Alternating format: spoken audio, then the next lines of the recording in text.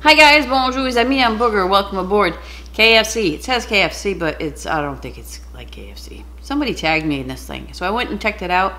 There's no like, what is it, like 13 spices, 12 spices in KFC? Anyways, there's none of that in there. Paprika. So we're gonna try it. He did drumsticks, I got drumsticks. So we're gonna try it. Well, of course he deep fried it, but I'm gonna do the air fryer. Probably the wrapping crisp, not this one. Anyways, you guys ready? Let's go. Chin chin.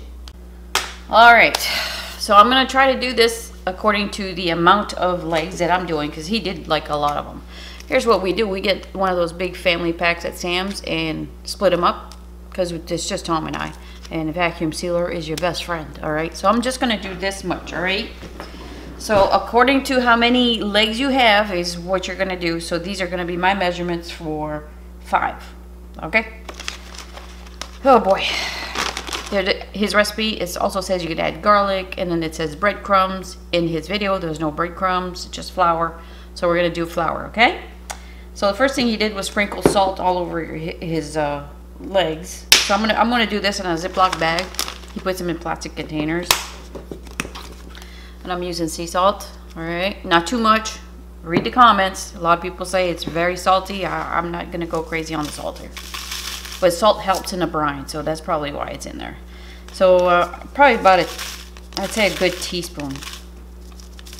Okay, not too much of that. I'm not gonna go crazy. Again, it's just the amount of legs that I have. Regular great value paprika. I do have Hungarian hot, but for this I'm just gonna keep it simple. Okay, regular paprika. So probably about the same amount. I'd say a tablespoon of that instead of because I'm trying to cut down on the salt. So we want that nice color of the paprika. So a tablespoon. Teaspoon of salt, tablespoon of paprika. And then he put some water in there. He looks like he puts a gallon of water in there. I'm gonna put 2 cups. I know it's crazy, right? Shake that up a little bit. Let that salt dissolve. I like that color of that. That's beautiful. That's pretty much what his look like. All right. And under where he says the ingredients, again, he doesn't measure anything out. He said 20 minutes in the fridge, but according to the video, it was 24 hours or 12 hours, something like that. It's not gonna hurt. The longer the better. So I'm gonna put this in the fridge overnight. We're gonna cook these tomorrow, okay? We're gonna do the rest of it. He does a whole trick at the end as well. All right, so I'll see you guys tomorrow. Just to show you, they're all submerged in there, okay? So that's what you want. It looks good so far. We'll see. Almost made a crucial mistake. I put it in the fridge, and then I was like, man, something's missing. So I went, a couple hours later, I went and looked at the video again, and he put soy sauce in there as well. So this is another reason why you want to ease up on that salt, because soy sauce is salty, unless you get a nice low sodium one. I get mine at the Asian market. It's not very salty. So I'm going to put some soy sauce in there. I'm going to put probably about a 1/4 cup. Okay, again, so careful on that salt. All right, so now I'm going to put this back in the fridge, and I'll see you again tomorrow. But I'll type the ingredients down below as best I could, and we'll see how it turns out. Maybe I didn't get it right. Maybe I got it right. We'll see. All right, I'll see you tomorrow. All right, you guys, it's the next day. Let's do this. As I watched it again yesterday, it said 12 hours on the screen, but in the description it said 20 minutes in the fridge. So anyways, so in this one, I'm going to use the collapsible batter bowl. He just tosses it in a different bowl, but hey, why not? I have it. So you put some flour, just some plain flour. I read some of the comments that some people use wheat flour. You could do that as well. I like to sift my flour. My grandmother taught me this. Always sift your flour. So I'm going to put a good 2 cups of flour. Again, it all depends on how many legs you're doing, because we're going to double dip this. You see this bowl of water with a strainer? Oh yeah. I have another recipe that I followed from a beautiful lady. I forgot her name now. It was a couple years ago. And it was her version of Kentucky Fried Chicken. KFC, excuse me. KFC. I don't know why they put KFC, but it's a catcher. Well, I'm going to try this. All right, let's see if that's enough. If not, I'll just add more. Okay. So here are the legs right there. Alright, so what you do, like the other KFC one, you did this as well. Dipped it in the water and then back into the flour solution with the beautiful spices that she used. So let's drain that. Can you see? Probably not. Oh, hang on a second. Let's put this on there. Alright. Again, you don't have to overthink it. Plastic bag would work, but you know, he was tossing it by hand, which looked pretty good. Shake off the excess flour, all that jazz.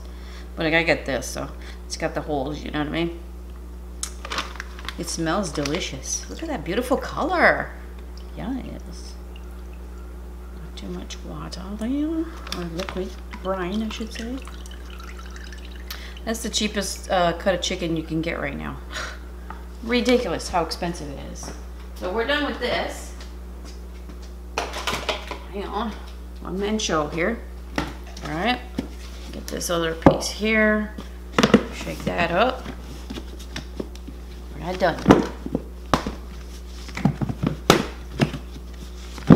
Oh, I'm stretched out as far as I can't even. Oof, girl. See, your girl is short. That's why they call her Booger. She's 4'10" and shrinking with age. Thank you, doctor, for letting me know what happens. Oh yeah, look at that.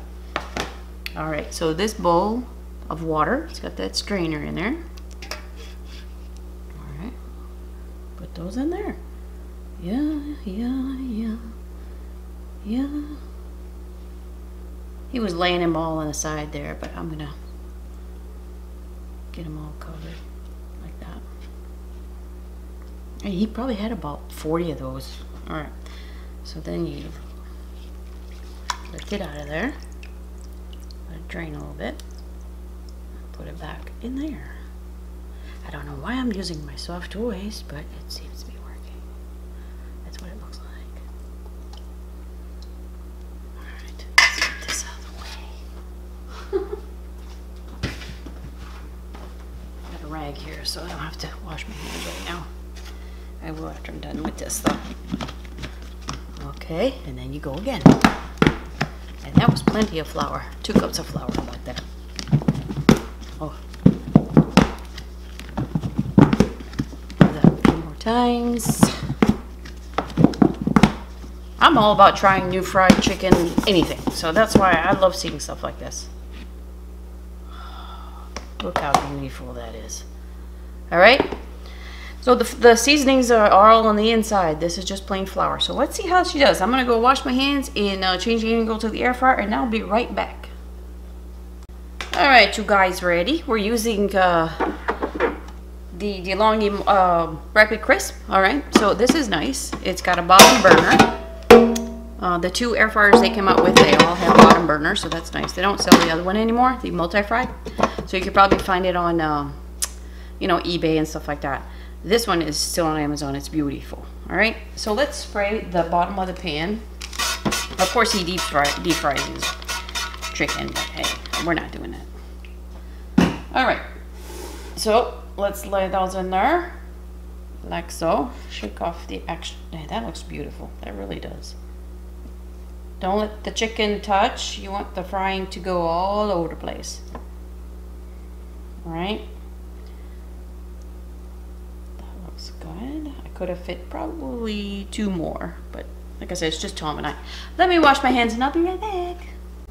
All right, y'all. Let's spray the tops of that with some olive oil, aerosol spray. That's what you need. You're not the thick sprayer like the one I used, the other Evo sprayer.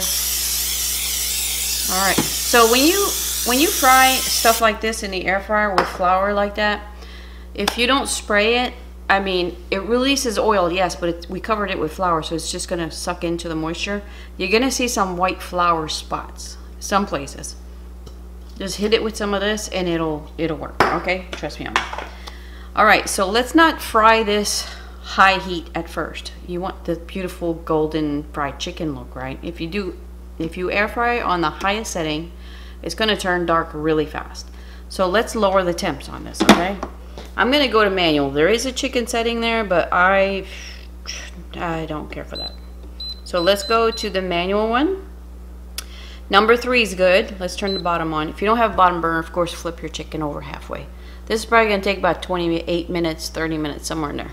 So I'm going to leave it at 30. Number 3. I may lower that temp though. Okay, so if you want to know what that number and setting means, manual number 3, it's listed down below. It tells you what temperature that is if your air fryer is by temperature. So are you guys ready? Yeah, let's go. All right, we'll be back. All right, you guys, I'm going to show you. I didn't change anything. We got 17 minutes left, but this is why you don't want to cook it all up on the highest heat. Look at the color of that. That's how we're doing there. Listen to that. Keep it going. You want to reach 165 degrees, so invest in a meat thermometer. All right, we'll be back. All right, you guys, we got 2 minutes left, but I'm going to check the temperature. It's looking amazing. Listen to that sizzle. Get the fattest one here. Don't hit the bone. Don't hit the bottom of the pan. Look at that. That would have been done in probably 17, 20 minutes. Yeah, she's way cooked. But you know what's great about an air fryer? It's not gonna go dry. So I'm gonna plate that and taste it for you. It smells delicious. All right, you guys, look how beautiful that is. No fuss, no muss. Not a whole lot of oil. I'm ready to taste it. Let it cool down quite a bit. It's got a pretty color. Here we go.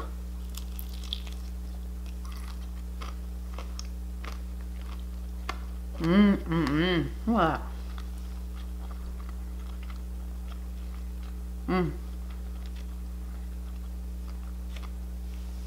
The bottom. That's what I love about that. Bottom. That is really good and not salty at all. A little bit in the back, so take it easy on that salt. I'd say that spicy paprika would have been a whole lot better with this. It's plain. Listen, the whole family would love this. It tastes like fried chicken. It's very plain. You could have added more soy sauce to it, so that wouldn't have hurt. So what I do, I would keep the salt intake the same, but add more soy sauce to this. And if you want a little kick to it, you can add cayenne pepper or whatever. It says you can add garlic, whatever you can. But the coating situation with the flour and then water and then back in the flour, that is that's a nice way to do it. It really makes a nice coating. All right, you guys, well, that's what I'm here for. I'm gonna try anything in the air fryer. If it's deep fried, I'm gonna try it in the air fryer. That's what I'm gonna do. It turns out beautiful, and you don't taste all that grease and stuff, which is nice. I do love my fried chicken. But anyways, that's a nice way to make it at home on a budget. All right, thanks for shopping, guys. Bye-bye. I will put a link to the original video down below so you can go check it out. Read the comments if you want to. That's what I did, some of them. Just know. But anyways, I'll see you later. Give me one of these. Bye-bye.